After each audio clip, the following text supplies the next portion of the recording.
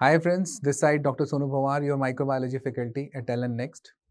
And today I am here to tell you how to approach of microbiology in the second year in a smart way. So actually the new competency based curriculum of the NMC have created a lot of confusions regarding the subject of microbiology. And in that they have divided microbiology into various system-wise sections that this particular is regarding the infections of the CNS, this is regarding the infection of the liver, and this is like bloodstream infections. So these all they have made up. Okay.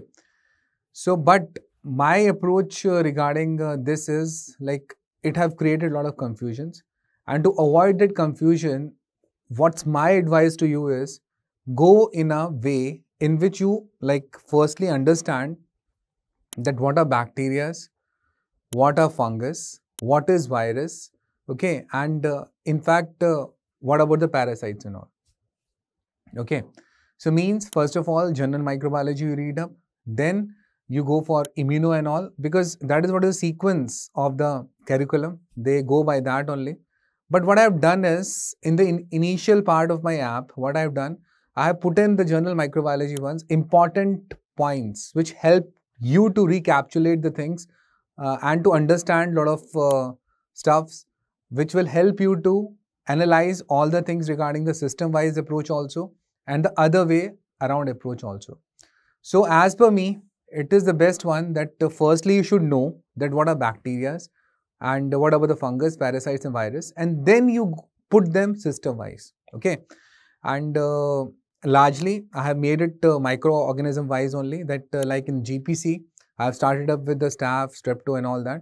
And after that, I have done the mycology, parasitology, and after which I have done the viro and all.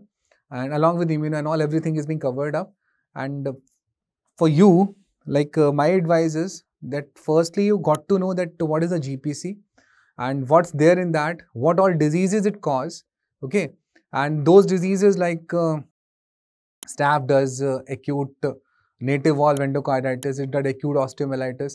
So actually staph does variety of diseases, okay. So how you can classify that it is in the skin chapter, the staph will come. So I don't agree only on this particular front that the staph should be into the like skin one, because it have other than skin, it does food poisoning also, it associates with this particular TSST and all. So this particular approach I think have a problem, and if you go by me and you go this particular way, you will have a better understanding and you will learn the things in a better way, and you can put up in the Prof exam wonderfully that particular thing. Because what I have done up, I have also given up along with all this the extra edge for second years and all. In that I have covered up all the possible case scenarios which can be there in the bacteriology, which can be there in the mycology and all other also, okay. So that particular thing will give you an insight that how this question can be asked in the form of case scenarios and all, because now they will be asking the case scenarios. So that should be like in your mind that the Salmonella typhi is there. So it will not be asked as Salmonella typhi, it will ask in the form of typhoid fever, okay. And in that they will ask you regarding the clinical features, they will ask you regarding the lab diagnosis and all.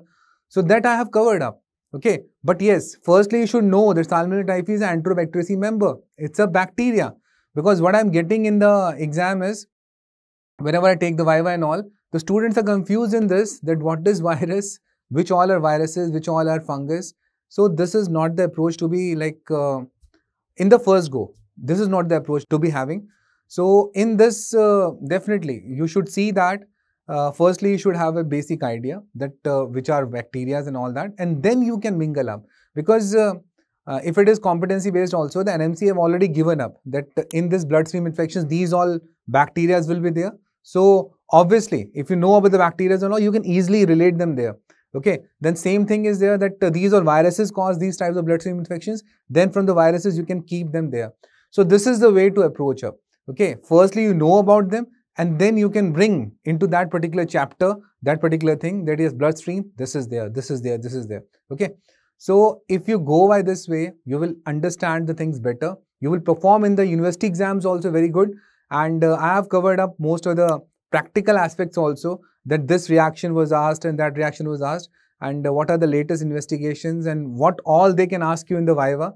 That is also being covered up in the second year approach to the microbiology. So from my side, very best of luck, and I suppose this definitely would help you to approach of microbiology in a more scientific and a good way. Thank you so much.